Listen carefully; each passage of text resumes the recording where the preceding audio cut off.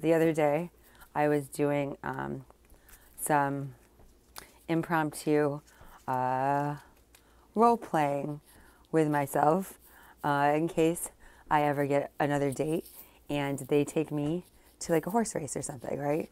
I wanted to practice having sugar cubes in my pocket like they do in the Black Stallion in order to make friends with the horses, right? Only I don't have sugar cubes. So I was using chicken bouillon, and when I was done, I put them on the counter and walked away and did a bunch of stuff for a couple hours, and I came back and saw it, and I was like, oh, a sugar cube. And I put it in my mouth. It's not bad when you look at it. It's bad when you put it in your mouth and you chew it up, and then you're like, ooh, that is nasty. That's a bouillon of chicken. Right, and so I spit it out and stuff. But then I was like, Grams would get mad if I waste it.